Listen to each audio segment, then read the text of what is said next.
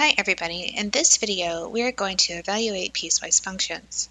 Let's say we have a function f of x that is 2x plus 5 when x is less than or equal to 3, or 3x minus 7 when x is greater than 3. We're going to calculate f of 5, f of negative 4, and f of 3. When we look at f of 5, the first thing we want to do is decide if we're going to use the first line or the second line of our defined function. Because 5 is greater than 3, we use the second line. We'll have 3 times 5 minus 7. This is 15 minus 7, which gives us 8. Next we have f of negative 4.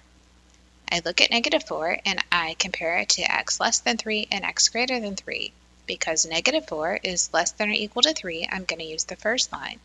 I'll have 2 times negative 4 plus 5.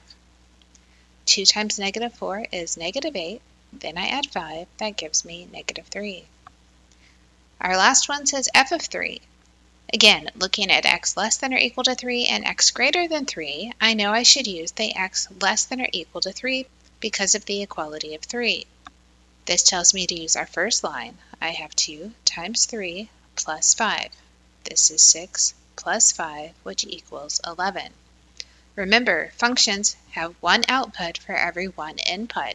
The first thing you want to do for any piecewise defined function is decide which part of the function your particular input belongs to and find the one output for that value.